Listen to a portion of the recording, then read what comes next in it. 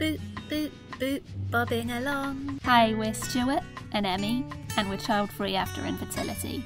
So we decided to change our life plans and moved on to a narrowboat. We're sharing our adventures here, and you're welcome to join us. At the end of our last video, we just arrived back in Marple, and that's where you find us now. It's a cheeky little oatcake. I'm glad we can still get them. Babe! Right, oatcake's eaten, time for a little walk.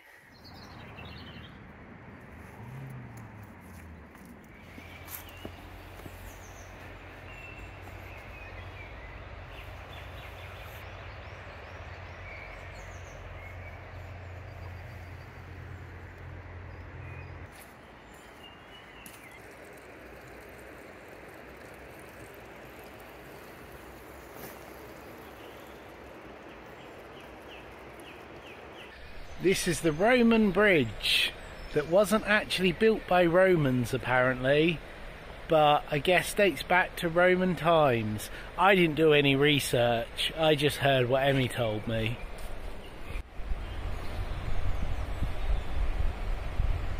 I bet this is lovely in summer. Come and do some paddling.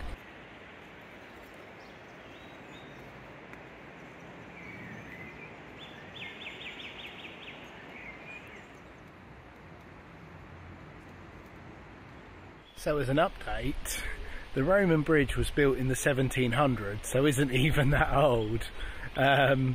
It was a pack horse bridge, and when it became trendified, the area, they started calling it the Roman Bridge because it leads to the Roman lakes, which also may not be Roman. They're not.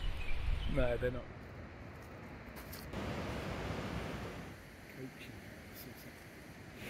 Look at this tree just growing out of this viaduct.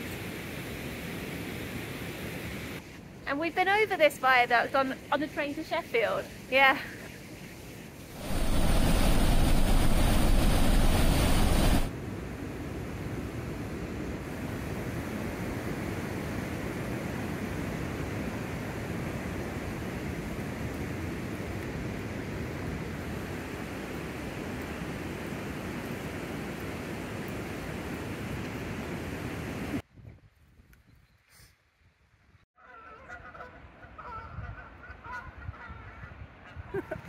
We are at the site of Mellor Mill, which was, in 1793 when it was completed, the largest cotton mill in the country. And it made high quality cottons and muslins for fancy people across Britain and Europe. It burnt down 99 years later. And this is all that's left of it. This was the south staircase.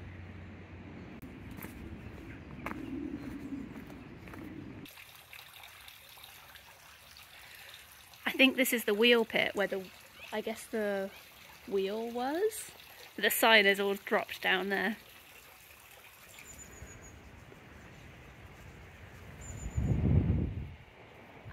So the Roman lakes were actually reservoirs for powering the wheel for this mill once upon a time.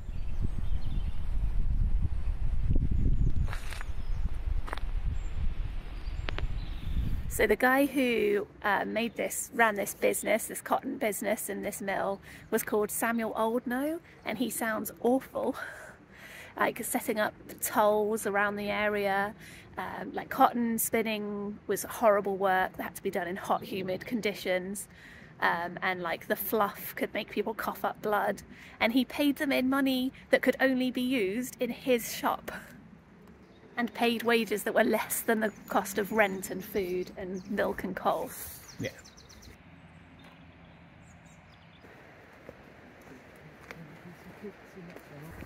Because that was almost back in Marple, I thought that was going to be a really far walk. Babe! Hello, and welcome to Searching for a Leak Part 2.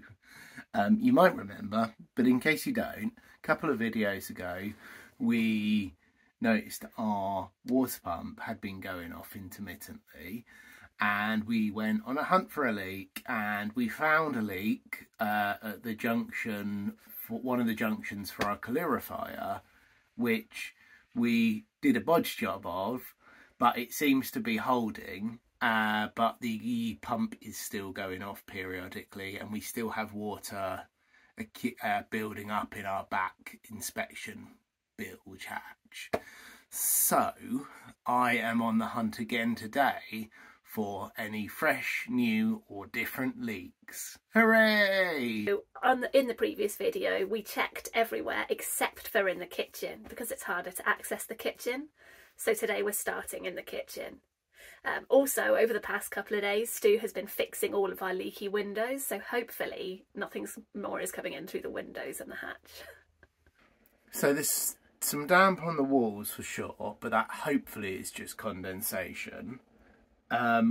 There is an inspection hatch under the sink taps, which is great, but someone has put when they've put this unit in, they've put the feet on top of the inspection hatch, because otherwise I could just wiggle it free and have a look under it, but I can't. So will we have to cut a new one? We either have to cut a new one, or we have to potentially look at taking this unit out. But there's pipe work going through the unit and all sorts, so I think it might be a messy job, and it might lead to more problems. Yeah, a broken kitchen unit. So probably cutting a new hatch. Maybe cutting a new hatch under and seeing how much water there is underneath. Oh, does the foot just come off? It does just come off. Oh, amazing. It doesn't look too bad.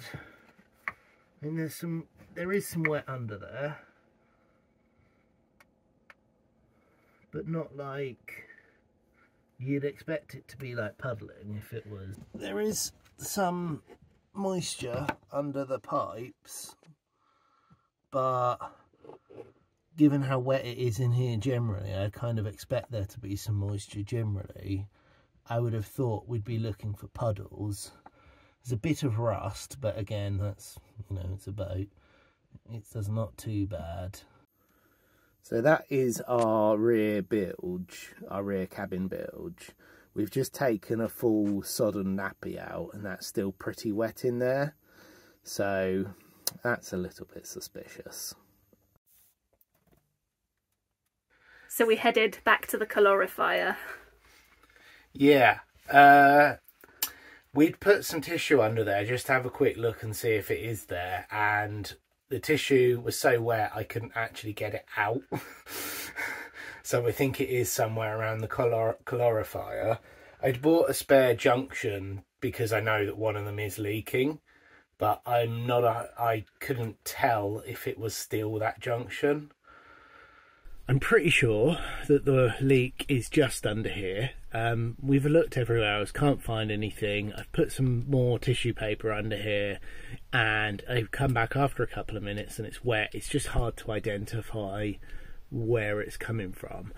I know one of the junctions is leaking anyway because it was leaking before, and I put some plumber's putty around it and that stopped the leak, but it still seems to be leaking elsewhere. So I'm just going to replace the whole junction, see if that sorts it, and if it doesn't, that's a problem because it could be a pipe, but we'll worry about that when we get to it. New junction. Babe! Well, I don't know about the plumbing. I replaced the junction and I think I stopped that from leaking, but I might have caused something else to start leaking.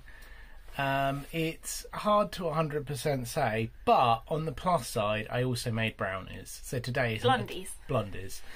Today isn't a total write-off. That's what I'm excited about. I'm excited about blondies. But we're going to go out now into town, and what are we doing? You're going to get some more of the little corner things. I'm going to get some more plumbing supplies.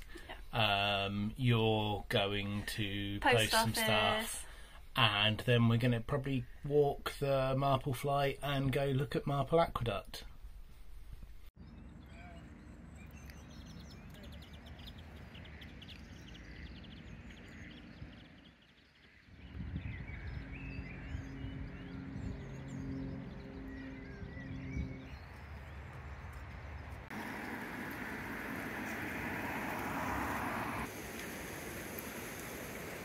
Just going for a walk with our lovely new stretch of pipe. Do we even need new pipes, Stu?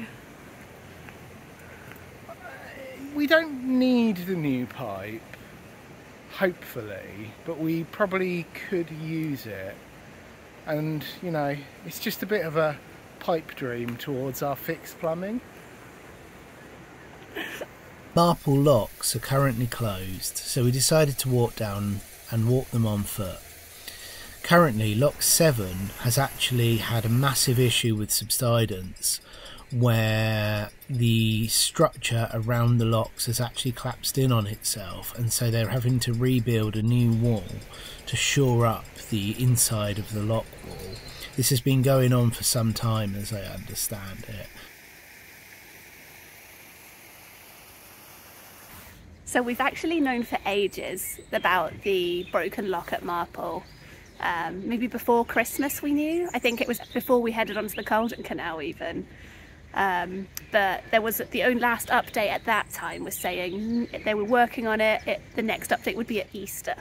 So it's still not Easter, but we had thought, oh, if we go slowly up the Macclesfield, we'll see what the next update is. But actually, before even we got to this point, we have made a decision. We're glad we came up this way. Sorry, am I talking quite a lot? No, that's all right. So there's a new plan. So we're going back the way we came, back down the Macclesfield, and we'll be going to Sheffield via the River Trent, which is probably, it would have been a slightly quicker route, but we were scared of doing the river. It was actually the original plan. Well, yeah, but then I was just really keen to come this way, and while it's a shame it hasn't worked out, I am still happy we have had these adventures. I've absolutely fallen in love with Staffordshire and Cheshire. So yeah, really excited to do Plan B, and we've booked our boat blacking, which it desperately needs doing already. So we're doing that en route. And that's booked in, so we need to start heading to make sure we're able to get there in time. But yeah, we're gonna come down slightly differently. We're going to go down the Shropshire Union because that isn't much of a detour and it'll be a new place to explore. So excited for adventures to come. Adventures! So we're here in Marple and Sheffield is here. We were originally going this way, but the locks, Marple Locks, are blocking the way, so we're heading back down and going this way. And we'll move tomorrow. Starting already. I'm also glad we get a little more time on the map because I've really liked the Macclesfield.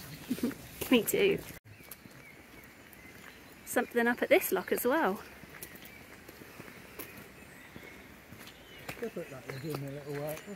How many locks at Marple, Stu? I think it's 16. And this is lock 2.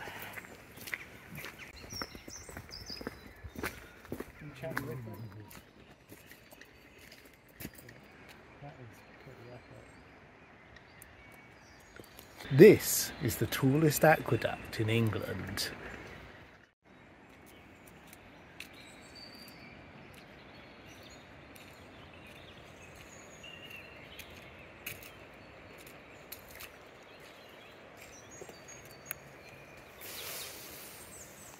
Should we go down there?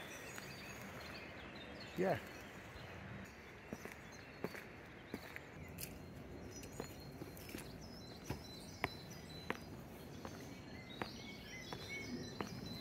The engineering on it is gorgeous.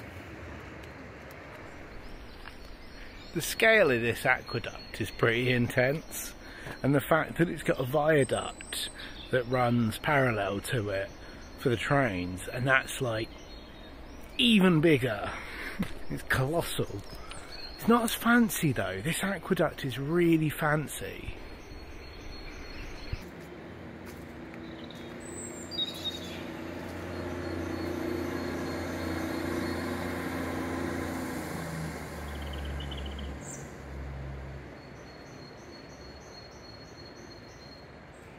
Time for some pipe dances.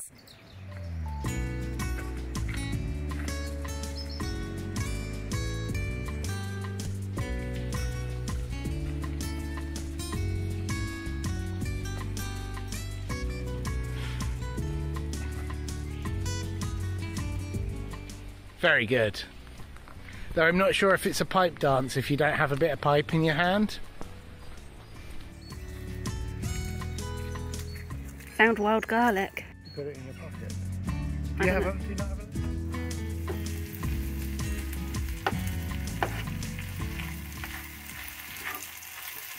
a... Yay! I think we're moderately happy that the leak is fixed. Well, I don't know. Stu said, I haven't heard the water pump go off. But I'm not sure because I was in a flow drawing and we had the TV on and things. So I might have just not noticed. But maybe the water pump hasn't gone off this evening. Oh yeah, it's been a couple of hours. I don't think I've heard it go off. I did buy some more bits to replace some stuff, and I'm not 100% happy with some of the old pipe work. But also, I don't want to cause it to leak anymore. So yeah, let's not mess around if it's happy. So we'll check on it again and keep an ear out, and hopefully Stu's fixed it and carried that pipe around for no reason. Good night. We'll see you when we cruise tomorrow. Oh, sorry, did you have more to say? I was just going to say how amazing my brownies were again. Babe! We're on the move again. We aren't going too far, just the other side of Marple. I think it's High Lane or something. Just to start moving south.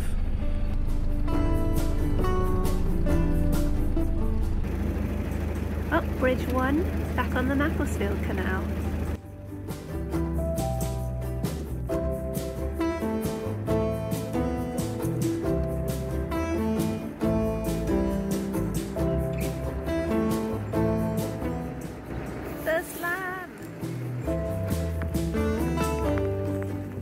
Lovely weather. Hopefully we're near where we're planning to moor for today, which is hopefully near some pigs. Finally some pigs.